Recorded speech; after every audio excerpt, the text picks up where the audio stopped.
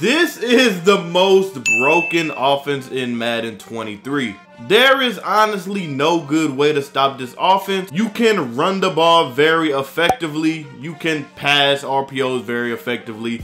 And if you have the good enough receivers, you can throw ags one-on-one very effectively. We're gonna be in the spread playbook and the formation is gun monster. So what you want are two fast receivers right here and right here. So I'm gonna have Jameson Williams at one of them, and I'm gonna have Amon-Ra St. Brown as the other two guys that could get out of there. Now, the three plays that you're gonna be looking at is PA wheels, RPO zone alert, and fake wide receiver screen. The play that we're gonna attack though, the play that we're gonna come out in, the bread and butter of this offense is RPO zone alert. And if this video gets 500 likes, then I will give away 5 free ebooks in the comment section to someone that comments ebook down below. Underdog Fantasy is the best daily fantasy app on the market. You can win up to 20 times your money, all by putting higher or lower on a player's projections. For example, the NBA play-in starts today. Underdog Fantasy has Jimmy Butler points at 27.5.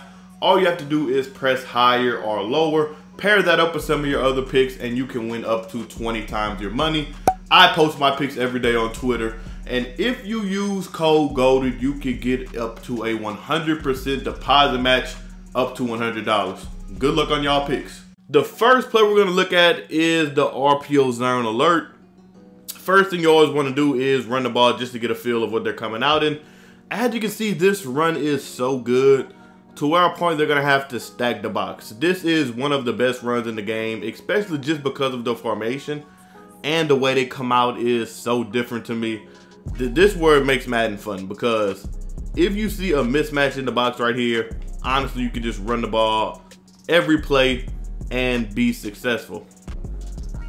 So I'm gonna show you the one run one more time. You can ID any one of these dudes, middle ID that one, and as you can see, you're picking up at least 3 yards a pop, at least. And that's if they have enough guys in the box. Right here, you could do math. 3-to-1, run the ball. You can get as much yards as you want.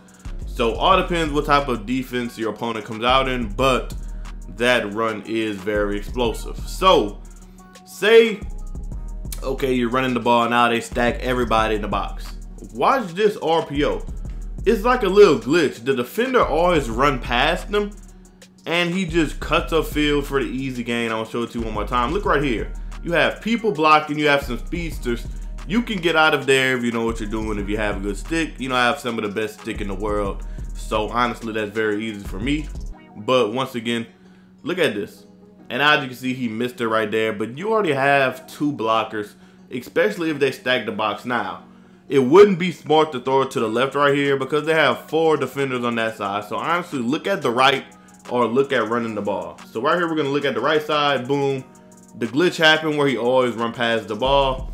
And you can try to break this to the crib. So I'm going to try to see if I can throw a left right here. As you can see, this looks like a spot where you could go left or right. But I'm going to just go left right here in general. Boom. And as you can see, once again, sometimes that glitch does happen. But a lot of the times, you can either just run the ball very successfully or you can throw the RPO.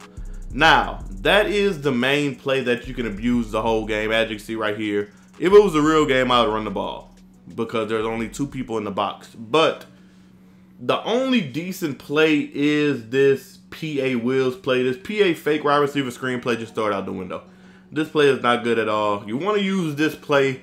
Now, the reason I say that is because you can get a glitchy animation where the 2 outside dudes release and go upfield. As you can see, you can get some type of animation, but you will have to highball it and try to aggressive catch them. So I will show you this one more time. Something like this. And as you can see, you could throw X, try to aggressive catch just like that by pressing L1 highballing and triangle to ag catch. You can mix in something like that if you have good enough receivers. I will try to triangle this time. Lead pass it. Not lead pass it that terribly like Jared Goff did, but you can lead pass it to the sideline and try to get a glitchy animation. But These two stop routes are very good against man coverage and zone coverage for some reason. So if you can run something like this every now and then to pass, this will be very, very deadly. And once again, look at circle wide open right there. And them two fade routes, or maybe just if they run commit. Because if you're running the ball like this at a high level, maybe your opponent says, you know what, let's run commit. And what a run commit does, it blitzes all 11 guys on defense. And if they do that, then that will just leave X or triangle wide open. So that will be the end of the video. Put Jared Goff in the comment section if you made it this far. Keep God first, keep grinding.